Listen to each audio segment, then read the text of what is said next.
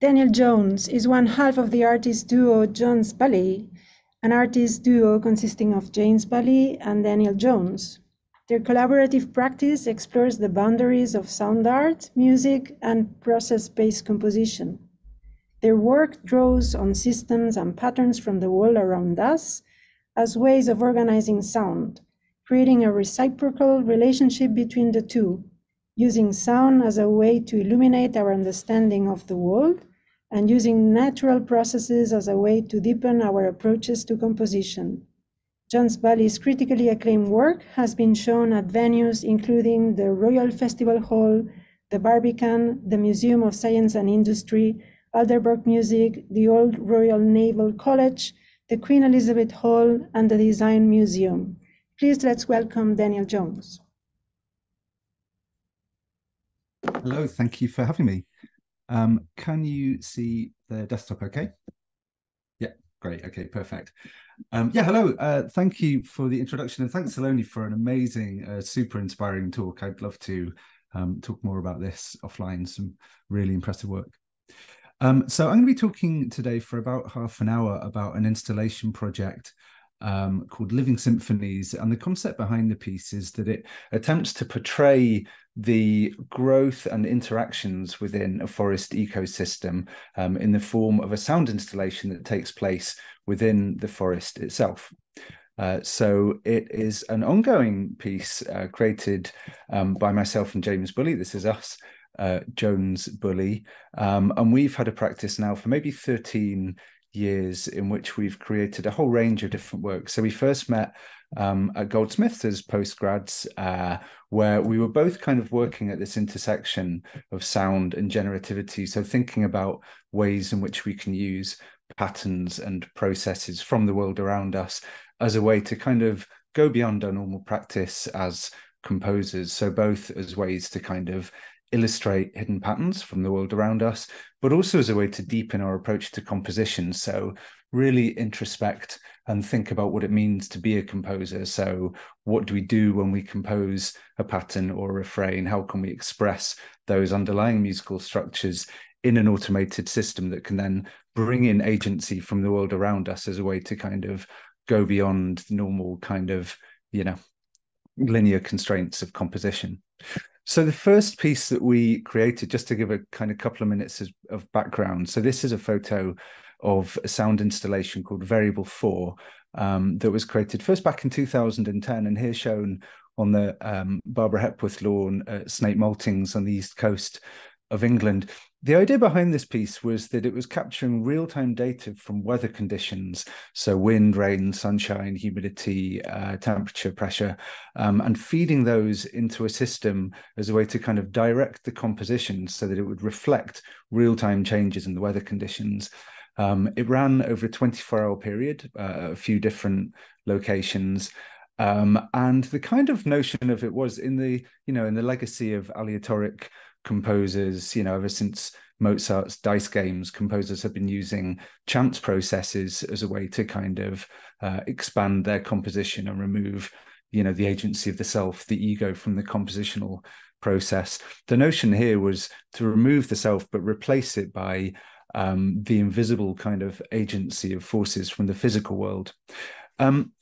But the key thing that we were kind of aiming for, just as Saloni, you were saying, it's really important to have a kind of narrative that can bring in the audience. We were trying to use this to create a composition that sounded as if it was traditionally orchestrated, as if there were, an invisible conductor. So we drew on, the musical language of classical composition, equal tempered composition, and controlled that through this external data, external sensor data, as a kind of emergent force that would treat this something like a sonification, sonifying these real-time data streams, but with deep kind of layers of artistic interpretation, which are shown in this diagram. So this was the notation system that we developed for Variable 4.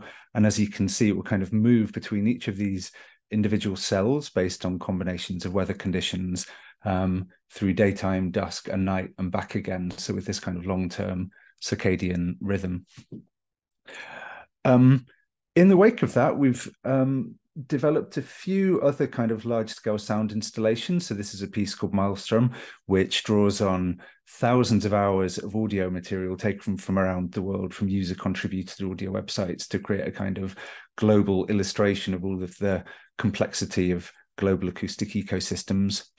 We also worked with radio systems in this piece, Radio Reconstructions, which tunes into real-time real-time radio broadcasts, and resculpts those into a kind of real-time collaged composition.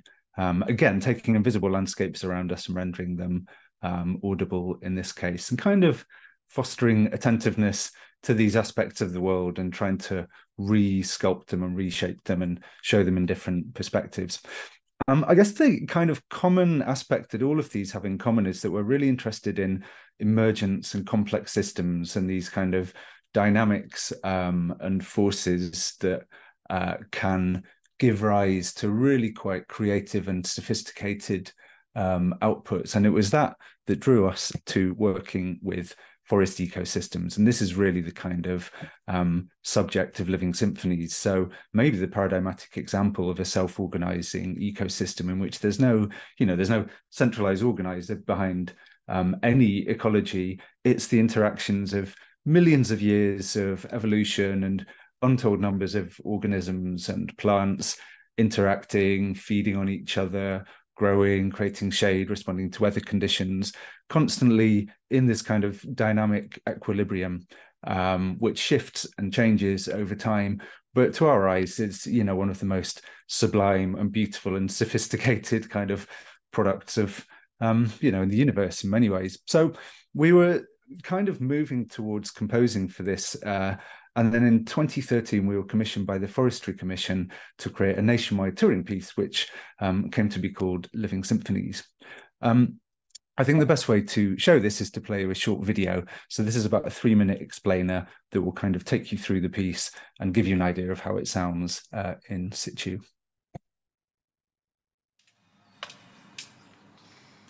Is this okay? Great.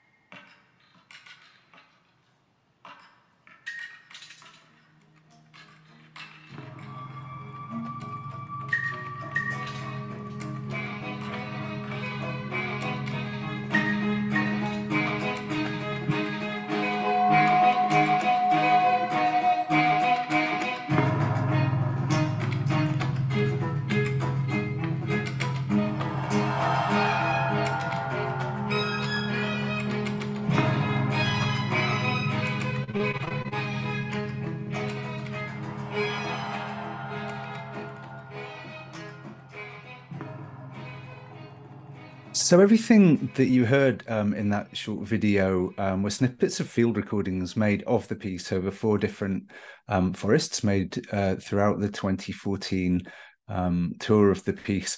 And what's kind of a continual source of reward for us as composers is the way that, because it's generated and recomposed in real time from so many thousands of tiny fragments, it's constantly developing new refrains and melodies and counterpoints and so forth. So it continues to be kind of rewarding and generative, which means that it's an interesting challenge to document, but we tend to do so by making recordings in the forest itself to kind of give a snapshot. It's no substitute for being out there, of course, in the environment and listening to it, but at least it gives a flavour. There we go. So in the rest of the talk, I'm going to be talking about living symphonies through a few different lenses. So it's both composing for an ecosystem and really composing as an ecosystem, because as we've come to develop this piece over the past 10 years, actually, we've realized that this in itself is a very ecological process with really strong feedback loops between not just the people who work on the piece, but its different facets. So I'm going to be talking about the role that time plays within the composition, the environment, data and data sources within the piece, the role of space, and finally the role of frequency. But of course, all of the above, there's feedback loops between them. So we'll be kind of moving back and forth a little bit through the presentation.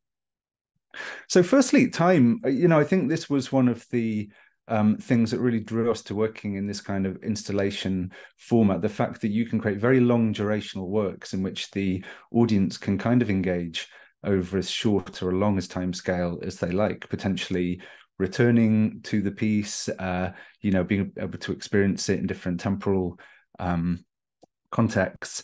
And of course, there's a really fundamental parallel that we wanted to draw out, which is why we first started talking about forest ecosystems, between the forest and an orchestral score. So at the very top level, so this is Beethoven symphony, which has a duration, in the low of about an hour, kind of rough order of magnitude.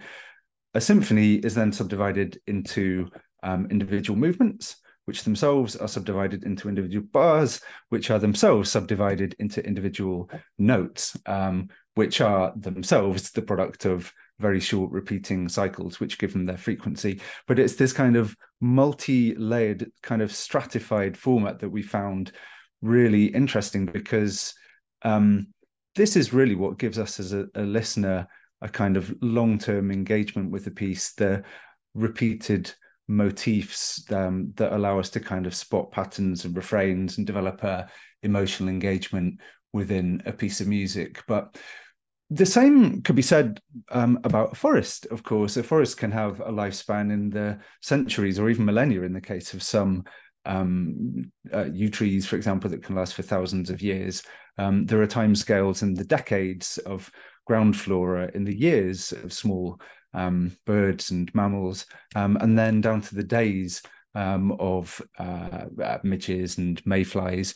And so you can start to think of the forest in the same kind of fractal-like encapsulation of timescales within timescales. And so we became really interested in how we could start to reflect that same multi-level temporal process in a musical composition. Could we actually start to reflect those different timescales? And this, I really like to quote from Semiconductor, who was speaking 2 weeks ago, who asked, how can we experience geological timescales within our human timescale? Which I think is a fantastic question and kind of thought experiment. And really, we're trying to ask some of these same questions within this composition. We're not time stretching or condensing, but we're trying to consider, the temporal perspective of a Douglas fir, or the temporal perspective of a mycorrhizal network. How can we reflect each of those musically, sonically, and then create something in which you, as a listener, can then kind of zoom in or zoom out and kind of orally explore and reflect on the kind of juxtaposition of those different timescales. And of course, as a forest visitor, that means that there's also a circadian day and night cycle. And so this is a night walk at Cannock Chase in the Midland, in which we invited people to come and listen to the piece as darkness fell, and of course all of the crepuscular and nocturnal animals started to emerge, and suddenly the piece transforms into this completely different form, which is a particularly kind of rewarding time to listen, not least because, you know, as night falls, our oral senses kick in and we can then engage that much more deeply, kind of on a non-visual level. The second aspect that I'd like to introduce is the environment, of course, itself, which is really core to you know, any of the locations has a very strong sense of place. And this is always where we start, by citing Living Symphonies, figuring out what makes, what really kind of personifies a forest. And this always begins with us trying to explore the environment with the people who, you know, work and reside within the forest, and find the perfect location that has this mix of kind of ecological diversity, so an area within the forest that's that represents all of the kind of variety of plant life and animal life that exemplifies the forest. A location that also gives you a bit of a kind of sense of journey, and really allows you to experience the forest with this sort of buffer away from your day-to-day life as you journey within it. There have been 6 different locations that Living Symphonies has been located over the past 6 years. 4 as part of the Forestry Commission tour, so Thetford Forest, Fineshade Woods, Cannock Chase and Bedgebury Pine Eaton, which even amongst themselves had an incredible diversity. And this for us has been a learning in terms of quite how varied the different sort of geologies and ecologies are that make up the different layers of forest. And some of these, you know, were working forests. They were man-made forests originally, which have still are used to grow woodstock to this day. Some of them are kept much more wild. So, for example, Epping Forest in London, the area of Epping that we actually ended up settling on has an incredible kind of multi-layered ecosystem, because trees, when they fall, are simply left, so they're not cleared as in a working forest, and so this creates incredible habitats for ground insects. And then last year we took the piece to Compton Verney in Warwickshire, and we were very fortunate to be able to use this beautiful coppice in a sort of indented bowl-shaped land, many thanks to the farmers who actually own that patch of land, because they protect it very much for rewilding effectively and making it as kind of wildlife friendly as possible. And for us, that was a really magical location to be able to take the piece to. One of the things that I think it's really important to say is that we always try to act as respectfully as possible to the location. In this scene, I think this was us in Thetford Forest in Suffolk, and we were consulting with Neil Armathalou, who is the ecologist from the forest. And it's always really important for us to be able to select a site that is not going to be too susceptible to footfall and fragile. And in fact, again, in Cannock Chase in the Midlands, we had a perfect location for the piece, but unfortunately we were told that there were some rare nesting wrens, which were going to be in situ there when the installation was taking place. So we very quickly backed off and found a new location. And yeah, as I mentioned, we always try to encourage a sense of journey out into the woodlands as much as possible. The other thing to say about the environment and the ecology is that one of the motivations behind the piece is really to encourage an equal kind of footing and level of attentiveness to the whole level of you know, complex interactions that make up the ecosystem. So not glorifying just the red kites and red deer, but also elevating the vital work that fungal networks do, and beetle colonies and so on and so forth. So we try to elevate all of these to the same level. And really a key part of our motivation behind the piece is to encourage people to kind of attend a bit more closely to the environment around them, and maybe, you know, take a pause. For example, the piece, of course, being in active areas of woodlands attract cyclists and dog walkers and people who walk through the woodland each day and maybe don't stop so much to just really sit for an hour or a few hours to attend to the woodlands around them.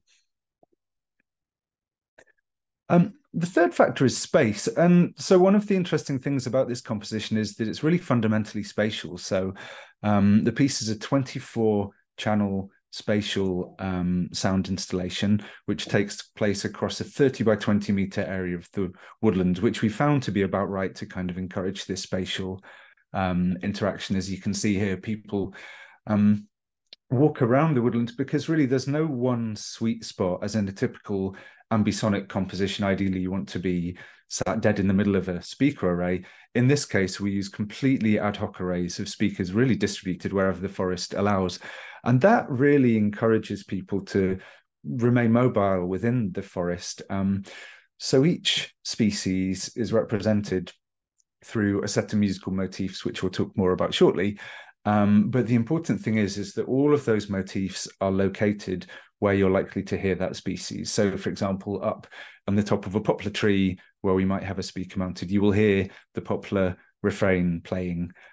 If there is a patch of Mahonia, a ground flora, then you would hear that emanating from the ground there. And in the case of animals, we're actually able to animate the movements of those species. So using this speaker system, we can pan the sounds around the space, which will encourage people to, first listen to the motion, which we've tried to model on the real movement patterns of insects, mammals, and birds that might be moving through the space, but also maybe to physically engage with it. Maybe you're following the sounds around or trying to, imagine the animal that might be being portrayed by the movement of the sound. So there's an awful lot of diagramming and sketching and trying to kind of understand the physical layout of the woodlands as best we can. We distribute the speakers fairly evenly through ground, mid-height, and then canopy speakers, some as high as 30 meters if the canopy permits. And as you can see here, so this is one of our canopy speakers installed up a fir tree. Typically we'll work with arborists who will shin up a tree and manage to take one of these speakers up into the canopy where it's concealed. And it's quite an amazing experience, to experience a full 3D immersion in audio. And I think quite unique to some of the people who, have probably never been to a spatial audio performance, but maybe within the sort of more accessible environment of the woodlands, they can experience spatial audio and start to realize the added dimension that it provides. But it's really important for us as well that this isn't a technological piece. There's a lot of technology behind it. There are computers and amps and simulations and data, but really we want the experience for the listener to be as pure as possible and for it to be almost a sense of the music emanating magically from the woodlands around them. So what our team will do is they'll build these fantastic organic hides, particularly for the ground flora, to make them as invisibly concealed as possible. You can see here a beautiful piece of work from the Kit Mapper team who've used a kind of bed of moss and bark to conceal this weatherproof speaker. And as I said, this really does encourage people to then kind of engage with the piece in quite a kind of physical way. And that does extend, of course, to full, families looking up, trying to imagine what the sound is coming from the canopy speakers. Like kids love dashing around, trying to find where the speakers are. But on top of that, they'll then kind of go beyond that to start imagining what is this sound? What does this portray? And really thinking about the animals they might not typically appreciate within the woodlands. We also work with a blind practitioner, Andy Shipley. So on a few installations, we've run an event that Andy stages called Super Sense, and this is really encouraging people to engage with the woodland in a non-sighted way. So you don an eye mask, and then after you've kind of habituated, walk through the forest led by Andy and engage just through the senses of touch and sound and smell, which is quite an incredible thing, because it really does open up all those different sensory pathways, and it's quite yeah, an amazing way to experience the forest in a new sensory light. And of course, the theme of this seminar series is the data. And actually, it's been really interesting as we've developed the piece to understand that the data and the ways in which we work with it really are quite a major fundamental as an art material, actually, you might say. And it's worth saying that there's a wonderful thesis by Julie Freeman, the artist, called Data as an Art Material. And Julie writes about exactly that, the different ways in which we can kind of categorize and understand and perceive data through its use as a medium, both in acoustic composition or in visual composition, as in some of her work. We build up the data for each installation of Living Symphonies through a kind of few-step process. First, we do a very detailed meter-by-meter survey of the ground flora, as you can see here. So stepping through each meter of the site and understanding where each tree is, the distribution of other ground flora. Make very heavy use of these wonderful field guides and get to a point where we have this complete 30 by 20 meter ground survey, which we can then feed into a software system that effectively abstracts the site into a kind of perfect-ish map. So this is Thetford Forest, shows the distribution of ash trees, hawthorns, sycamores, pine trees, and all of the ground flora. Counterpart to that, of course, is the fauna. And this is where it gets really interesting, because you know, the only way to truly understand the fauna moving through the site and its change over the seasons and change in response to other conditions is through observations, but we can't do that on our own. So we work with teams like this. So this is an amazing group that came to work on the Compton Verney installation last year. We've also worked with the Friends of Epping Forest, the Friends of Cannock Chase, and effectively these are local enthusiasts and forest evangelists who love the forest, love the space, pass through it each day, and are themselves, even though they might not all be trained ecologists, are experts in what happens within the forest. They can tell you where the chaffinches are nesting, where the moles come out, where there are how often jackdaws are going to be passing overhead, and the kinds of things that you really can't know without simply being in the forest for long stretches of time. And it's this kind of anecdotal data that really has come into becoming a key part of how we conceptualize the piece. You know, this is citizen science, or what Charnley et al. Called local ecological knowledge, kind of local specialists who can tell you all about the woodlands, even though they might have no formal training.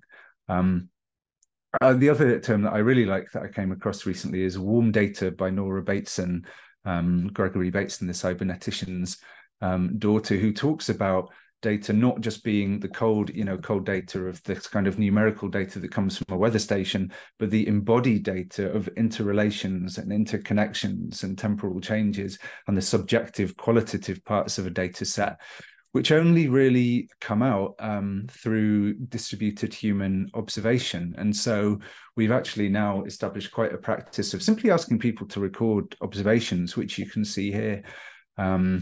Not a nuthatch called from a tree trunk. An otter prints were found over the river on the 5th of October. And data like this for us is just fantastic, because it gives such a organic portrayal of the area, which we can then feed into the ecosystem model, which we use to drive the piece and create this kind of patchwork collective illustration of the location, which I think is just a really beautiful kind of product of all of this, the ecology of humans that inhabit the site. Of course, we do also need cold data. So this is a weather station which feeds in the real-time atmospheric conditions, as I mentioned, and we're moving towards using more fine-grained distributed sensing for the subsequent installations of Living Symphonies. This allows us to then parameterize the piece to respond to what's going on in the woodland in real time, and that's using this. So hopefully it should be clear by now, but of course we're not able to track where every individual organism within the woodlands is on a day-to-day basis, but we can model and simulate that. And that's really what this kind of software system behind the piece is doing. So we know that on a sunny day, there might be buzzards in the thermals overhead. And this then runs in real time.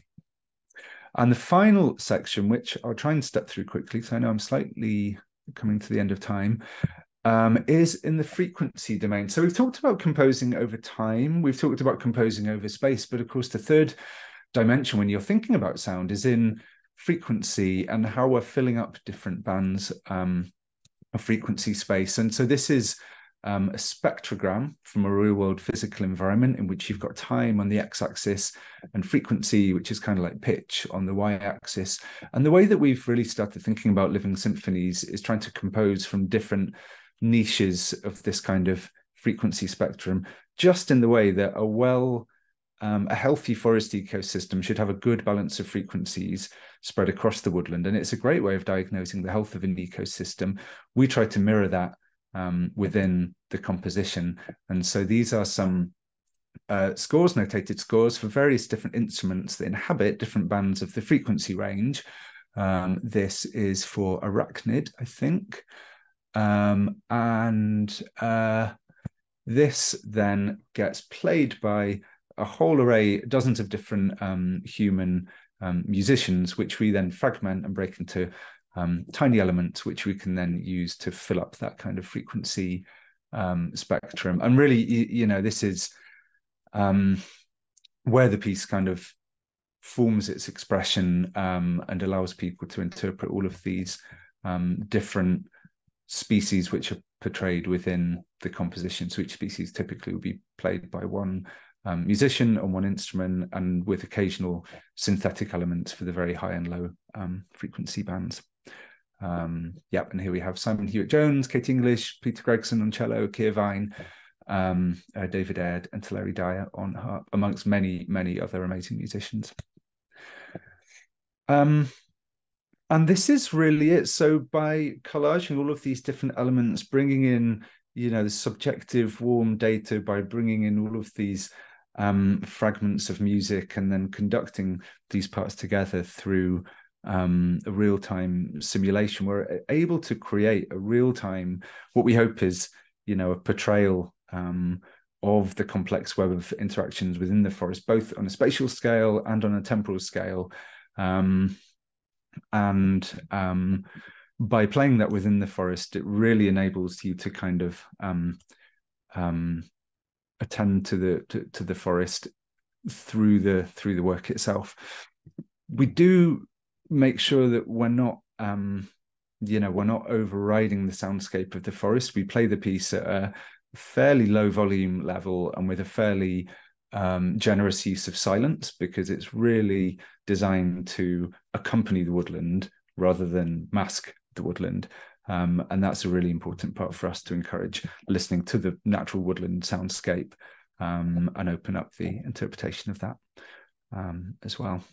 And finally, just to loop really quickly back to time. So one of the things that we've kind of become really aware of as composers over the 10 or so years of working on the composition is that this in itself is a very slow cybernetic feedback process for us. You know, our understanding of the piece and of ourselves and of ecology and, you know, the environment itself has changed a lot in that past 10 years. And so for us as artists, it's really nice to have now this kind of long-term temporal feedback loop as we develop the piece and bring new agencies into it. And every time it in itself evolves and grows. And that was everything. I just wanted to end on this beautiful thing that we discovered. So for us, the most rewarding thing in many ways is being able to spend time in the forest and explore the woodlands. And this is what we discovered is called foxfire in the woodlands of Epping Forest, where we were staying very late one night to make some recordings, and we saw this eerie glow from within the forest floor. And so this is a bioluminescent fungi which lives on decaying wood. And it glows like this effectively to attract insects to disperse its spores throughout the woodland. And we just thought this was such a beautiful symbol, you know, for what we were trying to express within Living Symphonies and the kind of unexpected beauty that nature keeps presenting to us. If you're interested in reading more, so we do have a website for the piece, livingsymphonies.com. James's PhD thesis is an amazing read on sounding materiality. And if you're more interested in the kind of augmenting composition and generative processes, this is an article that I've just shared on my website actually many years ago called The Extended Composer, that talks about how we can go beyond our natural compositional tendencies through process and data. Thank you very much for your time.